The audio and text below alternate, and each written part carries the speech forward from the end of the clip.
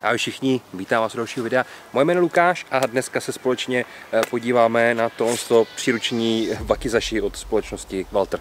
Jdeme na to.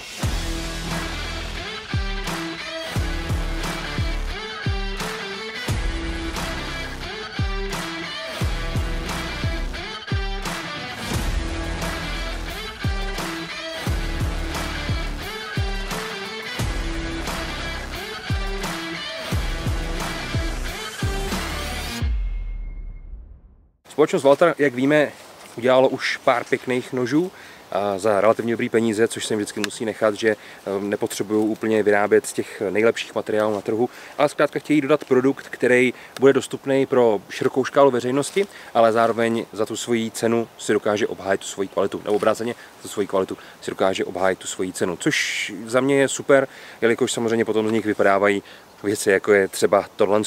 Jak se to jmenuje? Je to MachTac 4 a je to tedy taková mačeta, která, jak je vidět, tak je takhle umístěná v tomhle tkaném pouzdru, který je tvrzený tak, aby drželo stále svůj tvar. Máme tady dvě pojistky, které když otevřeme, tak už se potom dostaneme dovnitř. Nicméně je tady ještě takhle průvlek na opasek, který, jak je vidět, tak je taky vystužený, aby to stále pěkně drželo a opravdu, když někde půjdete, tak aby vám to drželo u té nohy a nikde se vám to neodchlípávalo, nevyselo to, nevlávalo a tak dál, takže aby to drželo ten svůj tvar, což je super.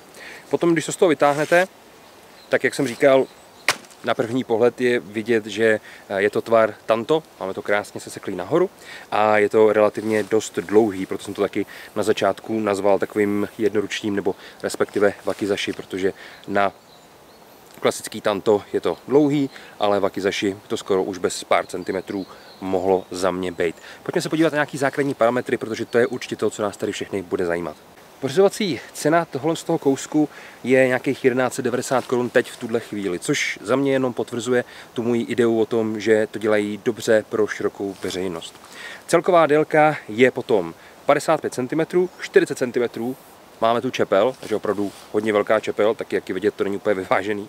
A zbytek 15 cm nám potom zbývá na tu rukojeť. Rukojeť je pěkně tvarovaná, je udělaná z pryže, takže hezky drží v ruce, má pěknou texturaci, díky tomu samozřejmě se vám tam pěkně zasekne a jak je vidět, tak mám středně velké ruce a na konci ještě dejme tomu možná i 2 cm zbývají, takže vlastně úplně v pohodě si můžu vzít i rukavice, někdo větší s většíma rukama, což není takový problém, tak můžu si vzít klidně rukavice a stále s tím dobře operovat, což je za mě super, jelikož tohle se opravdu moc hezky drží a jak je vidět, ta textura je tady nahoře i dole a právě díky tomu to z ty ruky jen tak nevyklouzne v okamžiku, když se budete potřebovat prodírat někde nějakým strdím nebo zkrátka si prorážet cestu určitým směrem.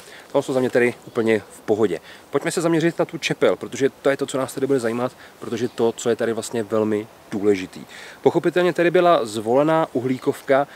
Za prvý uhlíkovka v tomto případě může být levnější, za druhý potřebujeme trošku jiné vlastnosti než na noži, s kterým budeme dělat úplně jinou práci. Tady vlastně můžeme očekávat, že s tím budeme hodně sekat, že s tím budeme třeba i štípat nějaký dřívka, takovýhle věci. Takže tady v tomto případě byla zvolená uhlíkovka, a to konkrétně 1065 uhlíkovka, jak jsem říkal, která je ošetřená povrchovou úpravou, tím černěním, tak, aby nám to vlastně nechytalo jen tak lišku, aby to zkrátka vydrželo v tom standardním stavu, nerezlo, nekorodovalo. Bude se nám to objevovat na té fazetě, takže potřeba se o to samozřejmě starat, jakož je to uhlíkovka, takže i když jsem to vlastně vytáhl z toho pouzdra, tak mě celkem překvapilo, že to bylo už naolejovaný, což je super, jakož to máme vlastně už z výroby ošetřený, takže nemusíme to úplně hnedka myslet, ale je samozřejmě potřeba to udržovat v čistotě tak, aby nám to nezačalo korodovat, což se může stát relativně rychle.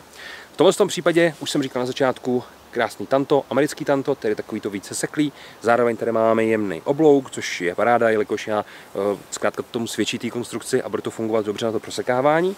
Mám tady 5 mm silnou čepel, což je za mě dost na to, aby to bylo odolný, ale zároveň to není ještě tolik, aby to bylo šíleně těžký, jelikož už takhle tady máme nějakých 585 gramů, což je samozřejmě dost bez toho pouzdra. Na to je potřeba myslet. No, přátelé, co si o tom můžeme dál říct? Za mě, za těch 1200 Kč necelých teďka v tu chvíli, je to relativně dobrý pracovní nástroj, který se nebudu bát někam vzít a něco si s ním prosekat, například i nakrájet nějaký dřívka a tak dál, jelikož zkrátka a dobře je to na to určený a je to na to dělaný i s tou rukojetí a i s tou čepelí 40 cm, jak je tady na první pohled vidět.